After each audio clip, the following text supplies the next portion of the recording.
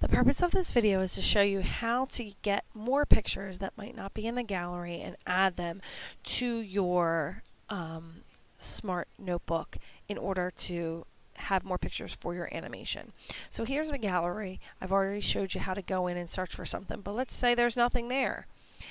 What you want to do is you need to have two windows open.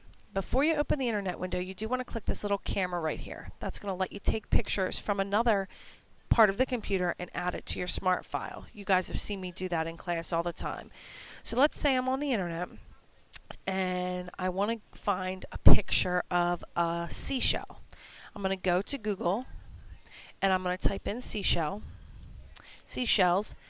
and you can see when I search for that, on the side it says everything, images, maps. Let's do images. So I'm going to click that and look at all these pictures that come up. So let's say I want seashells all across the bottom of my page. I'm going to click this, and whoa, look at those seashells. So I want to take a picture of it. These are your choices that you're going to do. You can take a full screen, a screen of just the writing part, or like a weird shape like a circle. I like to do the square because I think that's relatively easy.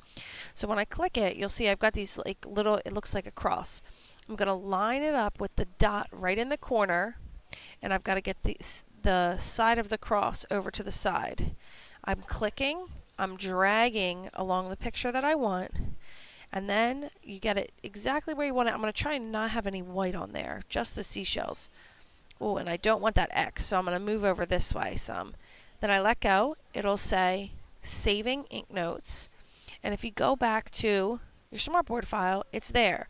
Now if you look, it puts it on a new page, but it's really easy to get it back to where you want it. All you have to do is cut. I left clicked, cut it. Now I'm going to go to this slide and I want to right click, paste. Once it's on here, you can get the crosshairs and change the size of the picture. So let's say I have all my shells down at the bottom of my picture. This looks pretty cool. I can also lock it into place if I don't want that to move, or I can leave it so that it can be moved.